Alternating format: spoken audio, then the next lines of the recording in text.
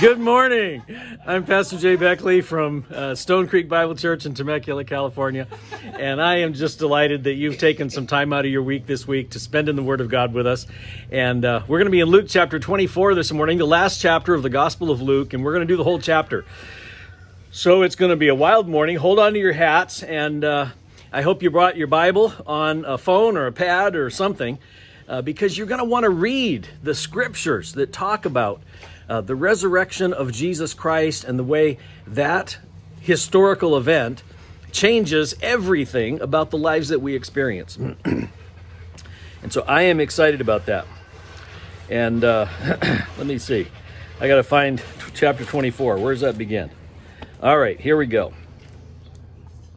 Chapter 24. Just before we read, I just want to remind you that Luke chapter 1, Luke says basically his purpose. His purpose was to outline the story of the events of Jesus' life for a man that was probably his patron.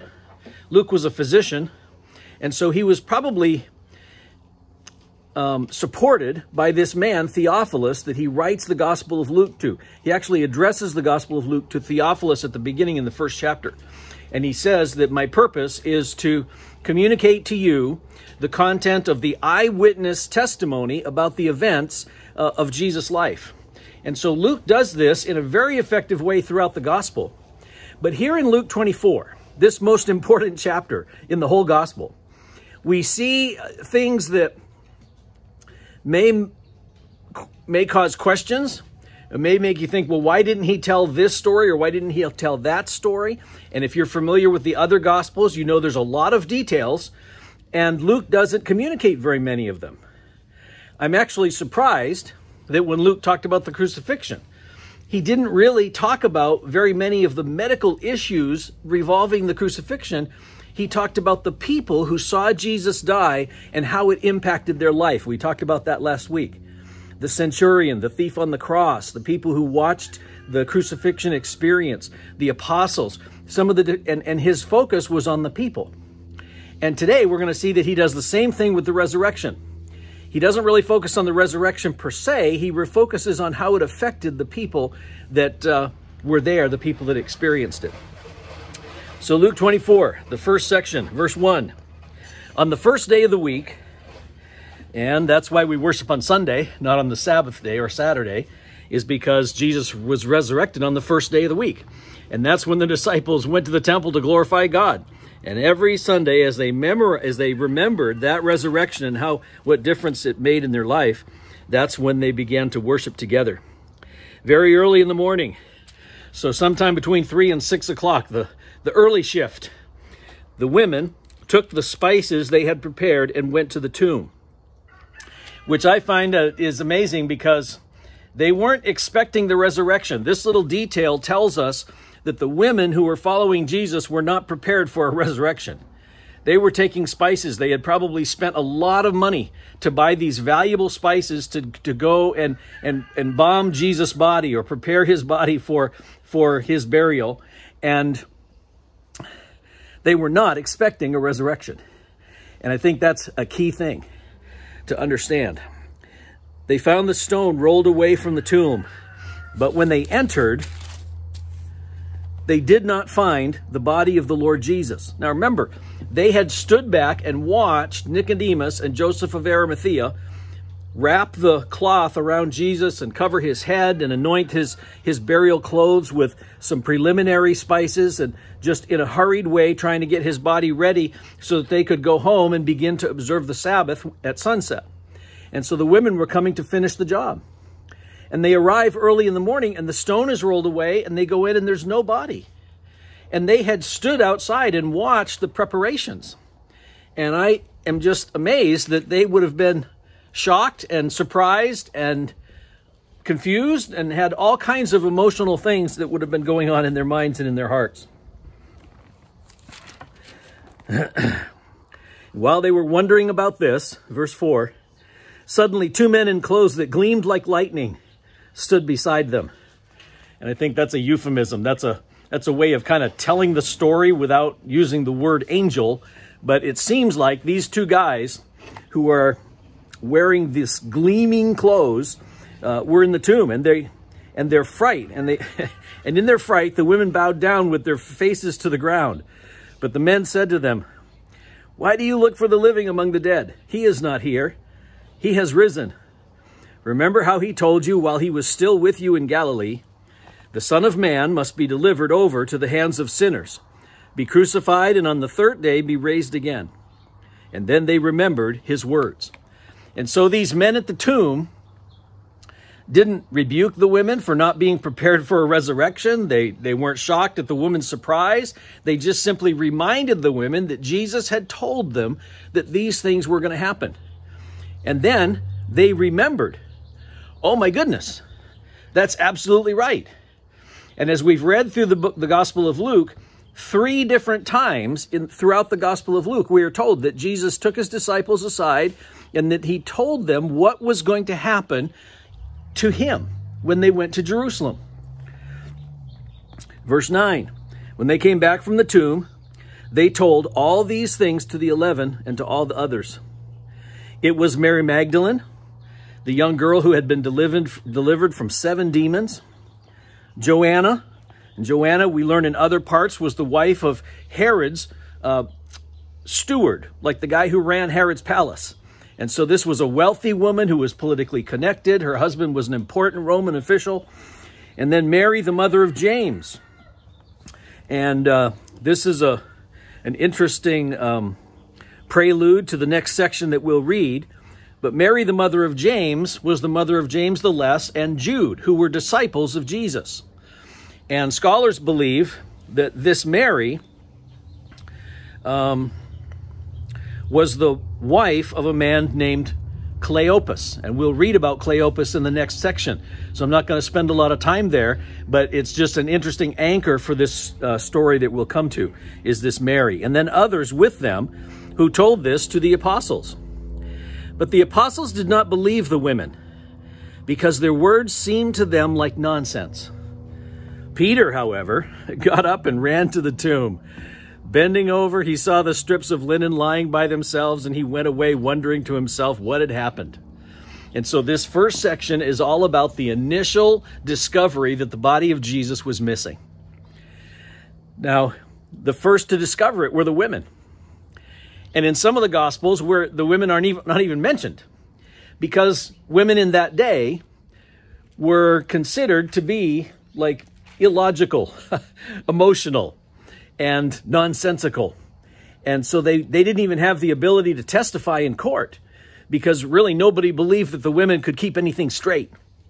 And so when this passage says, oh my goodness, the apostles didn't believe the women, it just makes me imagine a circumstance or an event in my life where the women in my family would be excited about telling a story, and there would be so many things going on that the problem wasn't that the women didn't make sense. The problem was that as a man, I couldn't follow 13 conversations all going on at the same time.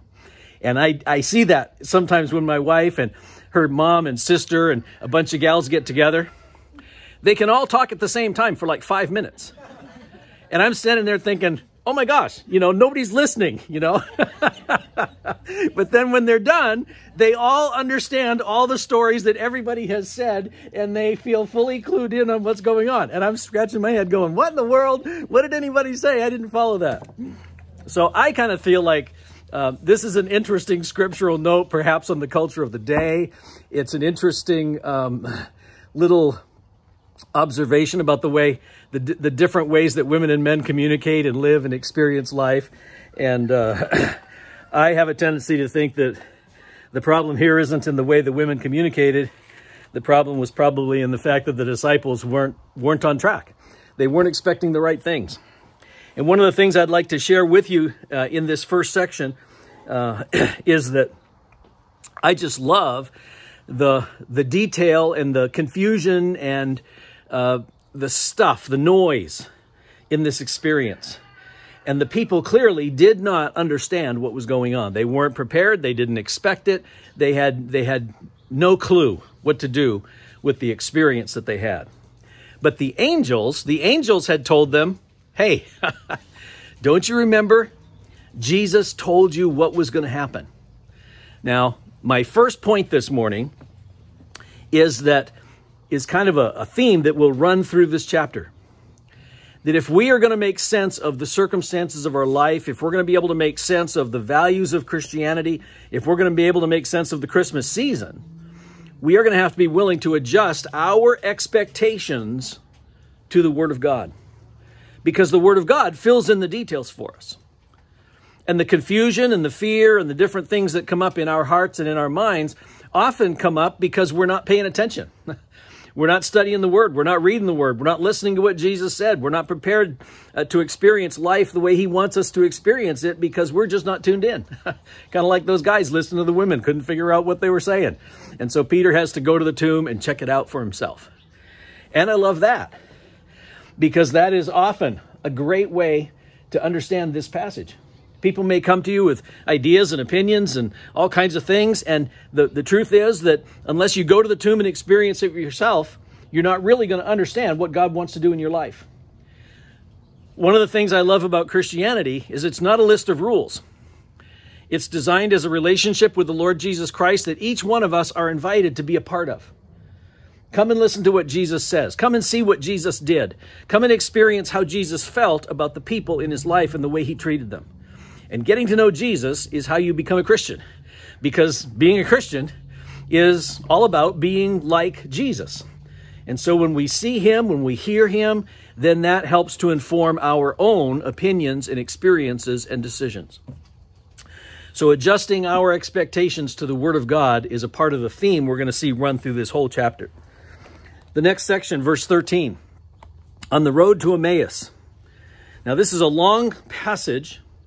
And it's a story about two guys who are on their way to a town about 7 miles from Jerusalem.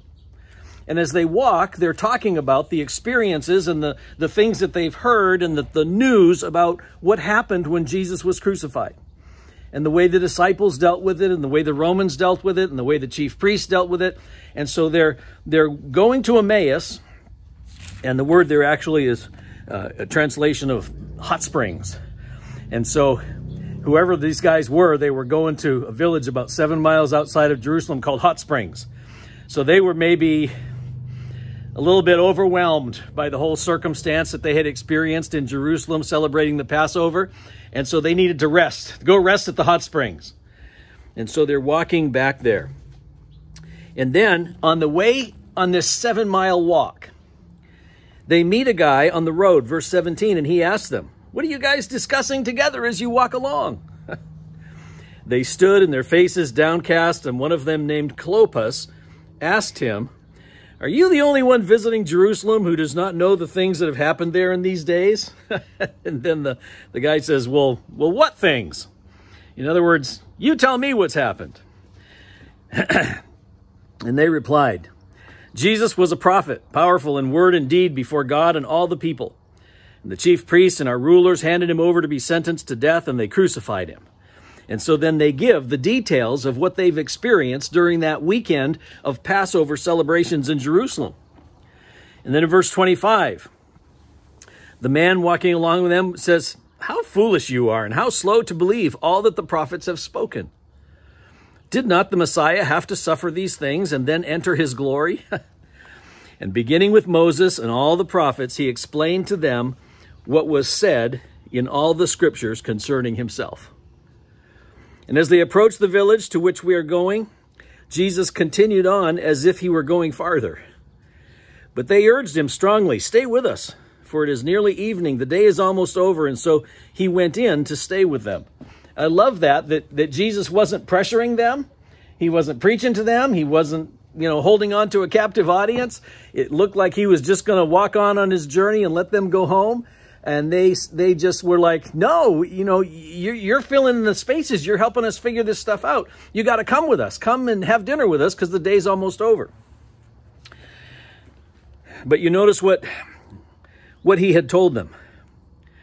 And beginning with Moses and all the prophets, he explained to them what was said in all the scriptures concerning himself. And as they approached the village to which they were going, Jesus continued on. They urged him strongly, "Stay with us." Verse 30, when he was at the table with them, he took bread and gave thanks and broke it and gave it to them. And then their eyes were opened, and they recognized him, and he disappeared from their sight. And they asked each other, "Were not our hearts burning within us while we talked with us on the road, opening the scriptures to us?" And they got up and returned at once to Jerusalem. I think it took them most of the day to walk from Jerusalem to Emmaus. And because they would have left in the morning, they would have gotten there just before sunset. And then what happens? They recognize, oh my goodness, this is Jesus. When he broke the bread and shared it with them and then prayed, it was like they were just right back at the Last Supper. And it was like the Lord took the blinders off their eyes and they realized that it was Jesus. Now, when you think through that, sometimes it's hard to understand. Why didn't these guys recognize Jesus? Well, because they had seen him scourged by a Roman officer who whipped his back until it was turned into just a bloody mess. They had beat him and pulled out his beard and put a crown of thorns on his head. He had scars on his face. And the last time they had seen him, he was not even recognizable as a person. And I think that this situation, this chapter actually helps us to understand that when Jesus showed himself to his disciples, he was back in good shape. Like his beard was probably longer than it had been. His wounds had scarred over already in just a day and a half. So he had been healed physically, and they didn't recognize him. And I just think that this is great. And so they jump up and they run back to Jerusalem. And they get to Jerusalem, and the disciples are just finishing up dinner. And so they come in. They get up and return at once to Jerusalem. Verse 33, they found the 11 and those with them and assembled together. And they were saying, "It is true, the Lord has risen and has appeared to Simon." And then the two told what had happened to them on the way and how Jesus was recognized by them when he broke the bread. Now, this road to Emmaus story is only in the Gospel of Luke. And the significance of it, I believe, is that God wants to communicate, and Luke is communicating, that the experience of the resurrection wasn't just something that Mary Magdalene and Peter were in charge of.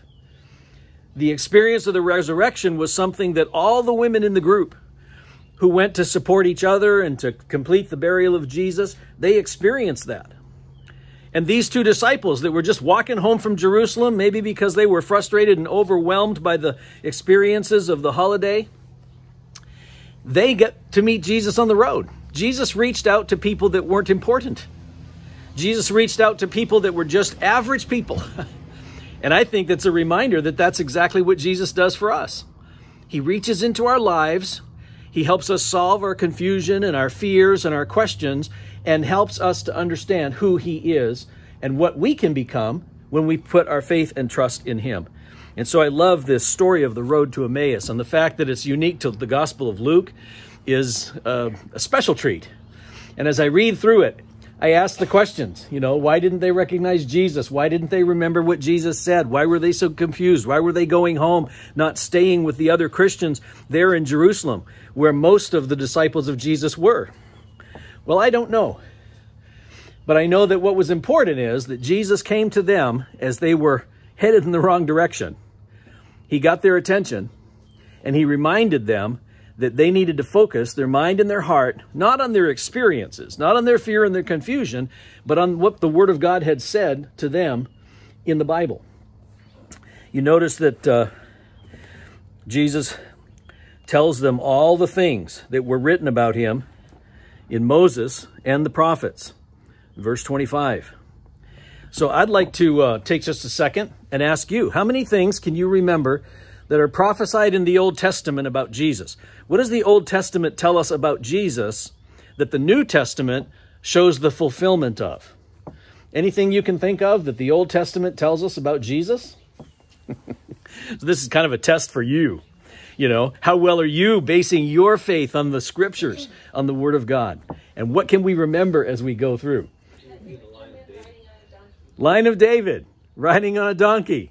Absolutely. What else? Come on, I know you know. Born in Bethlehem. Born in Bethlehem, born of a virgin. Okay, was that 4 things or 5 things? 4. Let's keep going a few more. Come on, there's got to be a few more things that we know. Crush the head of the snake, bruise the heel, bruise his heel. That's right.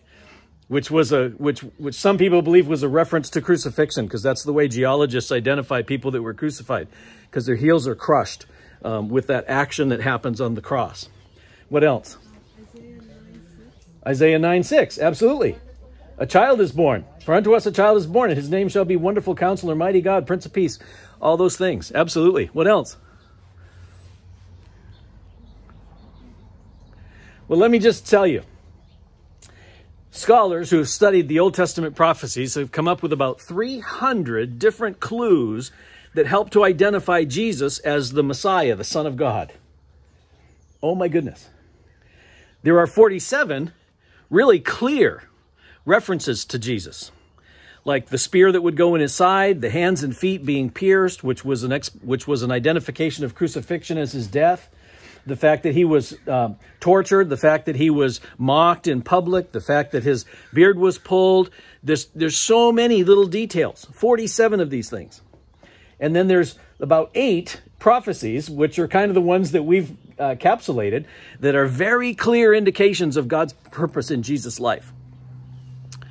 Now, a few years ago, a couple of guys wanted to identify how difficult this issue of prophecy is. So they wrote a book called Science Speaks. And it was all about taking the different prophecies of the Old Testament and asking, like, how difficult is this to predict something about Jesus before he's born? And so they didn't take 300 prophecies. They didn't take 47 prophecies. They only took 8 prophecies. And most of them were the ones we've mentioned this morning. 8 prophecies. Well, the probability of getting 8 prophecies correct about someone before they were even born, you know, the details of how they would be born, where they would be born, where they would live, that they would go to Egypt, that they would be ridiculed, that they would be crucified, that they would be buried with, that they would be crucified with criminals, that they would be buried with rich people in a rich man's tomb. If you just take 8 prophecies, not 47, not 300, if you just take 8, the probability is that you will be right 1 out of every 10 to the 17th power. That's 1 time out of every 10 with 17 zeros. And so to understand what that huge number is, they use an illustration in their book. They say if you took silver dollars and you covered the state of Texas with silver dollars 2 feet deep, and then you took 1 silver dollar and you painted it red and you threw it out in the middle of the state of Texas and stirred it up, and then you told somebody, okay, you get 1 chance to go out and pick up a silver dollar, and you've got to get the right one. Well, their chances of being able to find the right silver dollar are 1 in 10 to the 17th power. Can you imagine? Oh my goodness. So this idea of prophecy in the Bible is a huge thing. And it's a thing that skeptics often just casually ignore as if it was insignificant.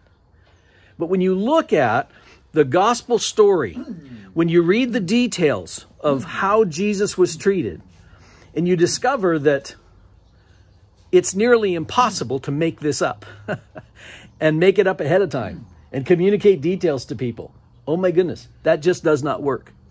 And so I love the fact that in this gospel, Luke is challenging us to adjust our expectations to fit the Word of God.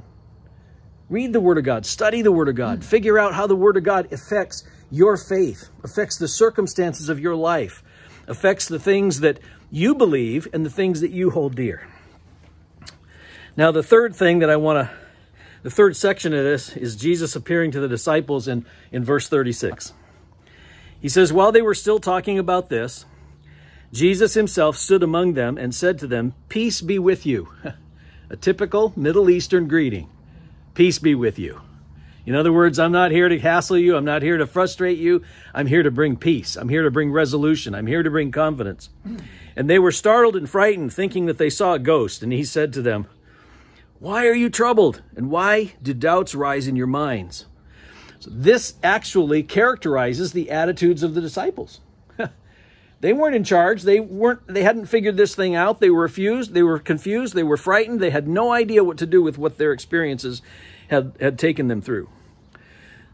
Verse 39, look at my hands and my feet. It is I myself. Touch me and see. A ghost does not have flesh and bones, as you see I have. And so he's addressing Luke. As Luke tells this story, he's not only helping us to understand how Jesus met the disciples, how the disciples responded, and what it means to see Jesus in the flesh in this little room full of disciples. It's amazing.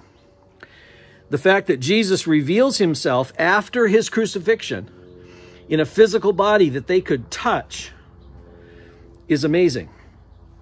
When he had said this, he showed them his hands and feet, and while they still did not believe, because of joy and amazement, he asked them, do you have anything to eat?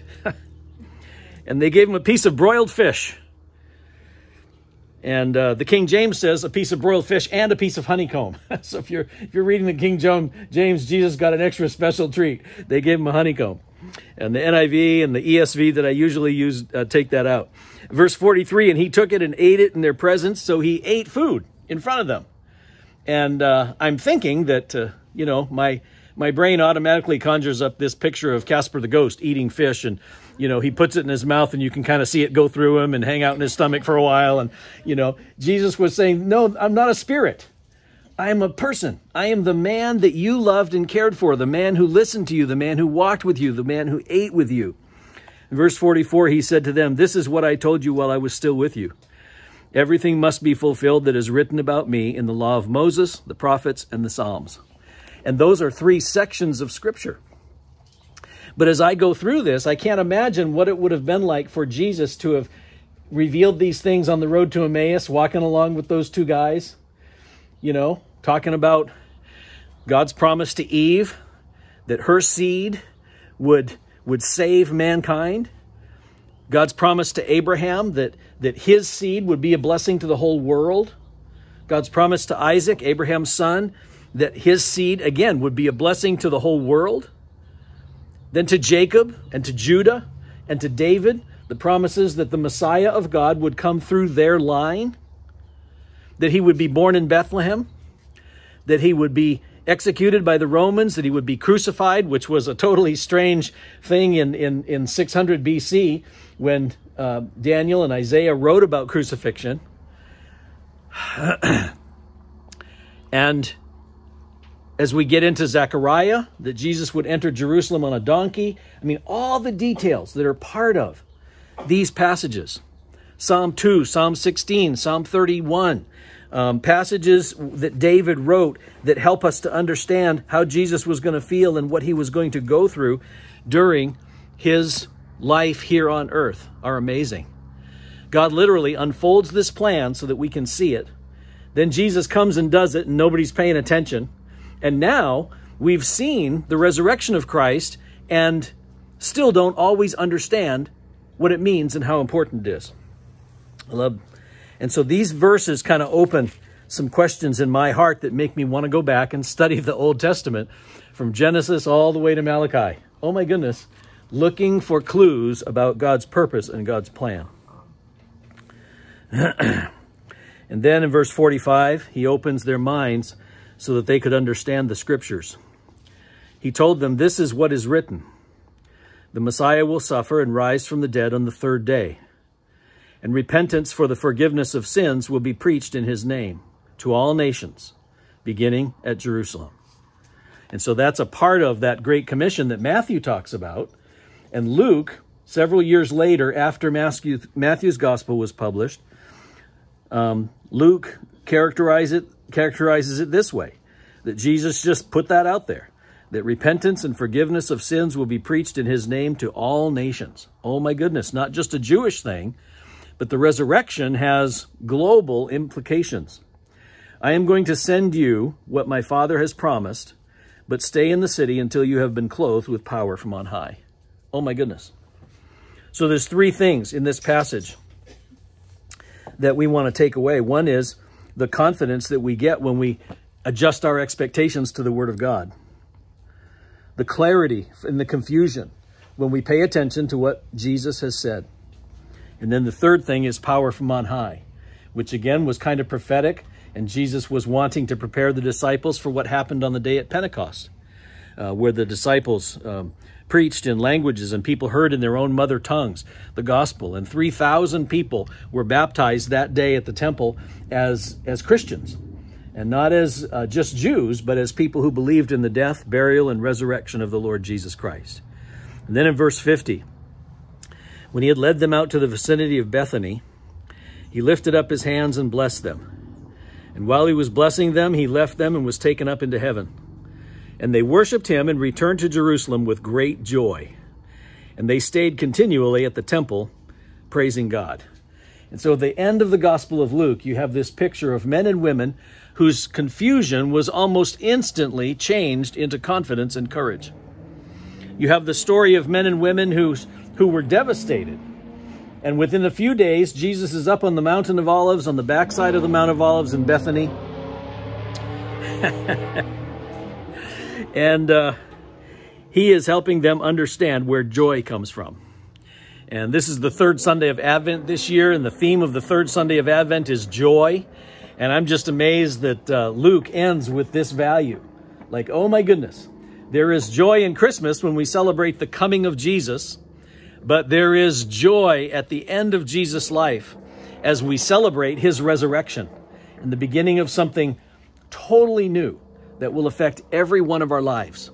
Joy. Where does joy come from? Well, joy comes from being blessed by Jesus.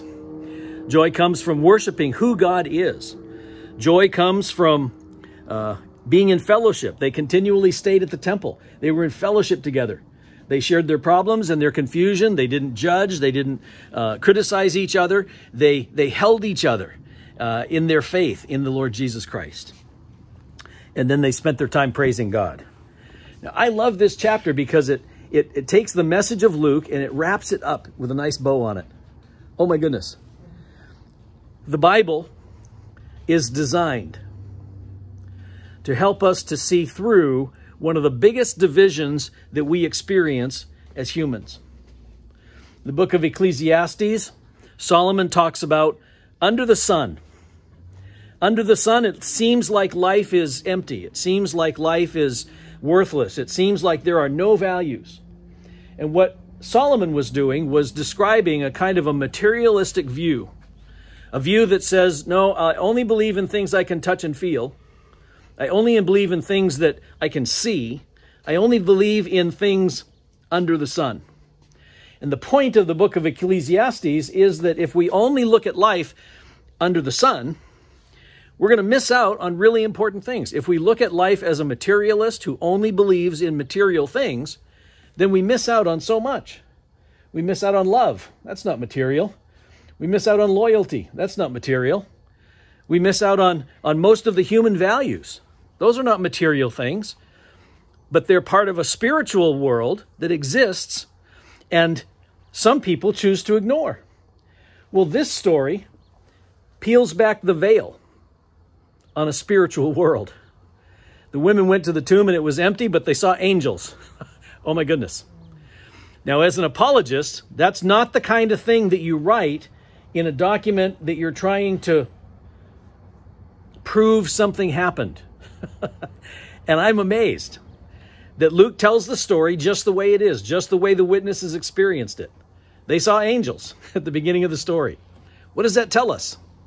It tells us that this story asserts the reality of spiritual things that we cannot see and touch. Angels. The Bible talks about demons. The Bible talks about a Holy Spirit. The Bible talks about spiritual beings. And I love the fact that Luke opens this up in the beginning of the chapter. And then when Jesus comes to meet with the disciples, he is communicating a reality that's both spiritual and physical. He is communicating that he was not just a spirit. He was a resurrected human being with a physical something. And I don't know how to describe it. It was a physical something that could appear in a locked room. It could be talking with two guys and then just disappear. Now, obviously, the resurrected body of Jesus had some abilities that we don't have. I wonder what that means. But the point is that Jesus was communicating something about human beings and our resurrected experience, the experience that the Bible promises, that each one of us will experience this same kind of resurrection, this same kind of body that Jesus demonstrated during this period of time. Paul writes about that in 1 Corinthians chapter 15. And he helps prepare us for a reality that is much different than the people in the world around us would believe in. Luke chapter 24. It changes everything. It changes the way we look at our life and our circumstances, because Jesus ascended into heaven to sit at the right hand of the Lord, at God, the right hand of God the Father, is what Paul says. And so Jesus is ruling over the circumstances of our lives. And as I look around this room, I see people whose life circumstances have caused incredible pain and suffering. Questions, confusion, depression. And yet this passage helps me to understand that when Jesus ascended into heaven, he is supervising. The Bible says he's sitting on the throne in the presence of God the Father, supervising the circumstances of our lives, just like the circumstances that these disciples had experienced, seeing Jesus crucified, seeing their hopes crushed on that cross. And yet God reveals to us that he has a purpose and a plan for each one of our lives, that the circumstances in our life that cause pain and confusion are the very things that God wants to help us go through with his power. And I see that in this passage. Jesus says, hey, hold on until you receive the power of God. And we know he was talking about the disciples in the day of Pentecost, but the scripture promises that everybody who invites Jesus Christ to come into their life as their Lord and Savior receives the seal of the Holy Spirit in their lives.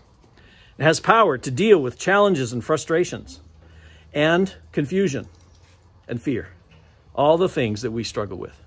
And so this morning, I would just like to ask you to adjust your expectations to the Word of God. If you haven't figured out what it means to be a Christian, if you haven't really figured out what it means that God would love you so much that he would send his son to die on the cross to save you from your sins, if you haven't figured out what Luke says, that the gospel message is designed to provide repentance and forgiveness for everyone who hears it all over the world. Oh my goodness. I hope you will take an opportunity this Christmas to invite the Lord to help you understand what Christmas means in your life.